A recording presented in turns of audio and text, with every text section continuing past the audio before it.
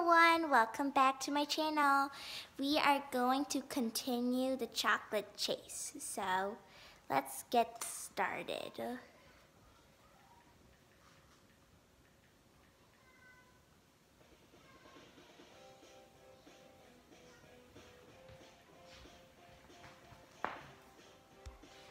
The taste test. I grabbed my helmet and hopped on a new bike and started pedaling my way to Trap. The city streets were crowded by now. Families strolled along enjoying ice cream and flying kites. A long line of mouselets had already formed for the egg hunt. Suddenly, my cell phone started beeping again. I tried to ignore it so I could focus on biking, but it kept ringing. Who could it be now? I pulled over to the side of the road to take a look. I had several urgent messages from my reporters about their Spring Festival articles. I was in a hurry, but I couldn't help myself. I replied to all of them. With that taken care of, I started pedaling furiously again. I promised Trap I would help him. I couldn't let him down. When I arrived at the Grand Hotel, my lower paws hurt because of all that biking, and my upper paws hurt because of all the typing. How was I going to be able to help both Trap and Hercule at the same time, especially with sore paws? Warily, I stowed my bike at the bike share station outside the hotel. I would just have to explain to Trap that I was in no shape to be his taster. Inside the hotel, I headed down to the kitchen where Trap was working.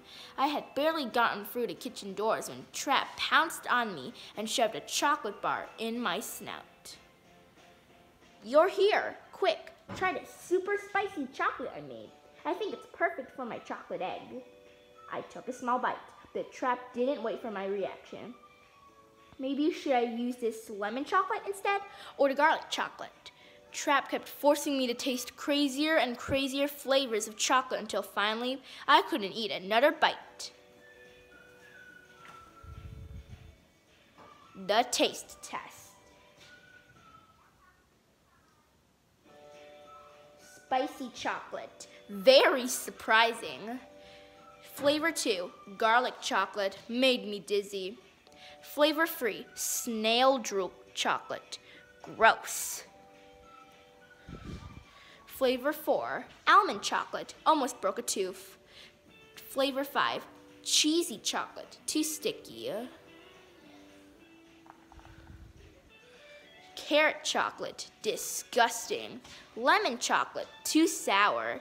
Lettuce chocolate, gave me a headache. Flavor 9, plum chocolate, too sweet. Eggplant chocolate, terrible. Which one did you like best, Geronimo? The garlic, lettuce, or maybe the lemon? But my mouth was still full of chocolate and I felt slightly sick to my stomach. I feebly waved my paw at him. "Oh, I see," Trap cried. "They were all so amazed, Mouse, that you are speechless." "That's mouse-rific. I will use all 10 flavors in my egg." I put my snout in my paws.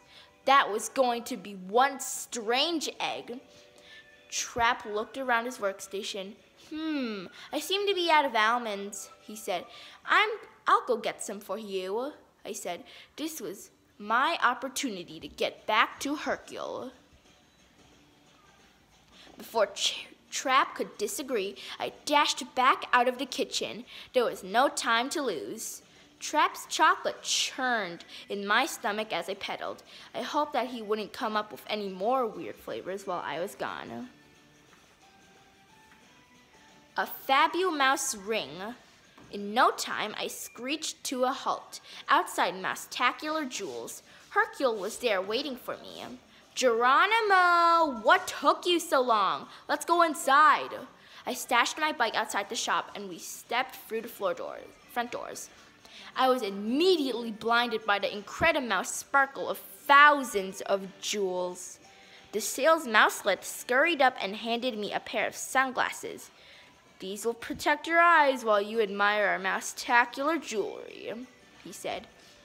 The sales mousette went back to his post, and a very elegantly dressed mouse approached us. "Welcome, I am Monsieur Van Gold. You must be Mr. Sitlton. Miss Van Grackelfer already called me. I know just what you're looking for. Actually, there's something else you could help me with first," I said. "By any chance, have you recently sold an extremely pure diamond to a mouselet with long blonde hair?" Monsieur Van Gold shook his snout. "No, not to a blonde mouselet. However, yesterday, a mouselet with very short, dark hair asked to look at the purest diamond ring we had for sale." Hercule leaned in eagerly. "Did she buy it?" "No, she didn't," he said. "I can show it to you now. In fact, it will make the perfect birthday present. I'm sure Miss Von Cacklefur would love it." I gulped as we followed Monsieur Van Gold over to the counter where the special jewel was kept. Monsieur Van Gold opened a little box containing the diamond ring and turned whiter than a slice of mozzarella cheese. "No!" he cried. This is not the real diamond. It does not sparkle. It's just an ordinary piece of glass." Hercule and I exchanged a knowing glance. "The mouse with the short hair must have swapped the diamonds when you showed the ring to her," I said. "Then she used it to cut through the glass case in the Mouseum to steal the Mouseburg egg," Hercule added. He stroked his ears thoughtfully. "Do you remember anything else about the mousette?" Monsieur Van Gold collapsed into a nearby chair. "She asked me if there was a pharmacy close by.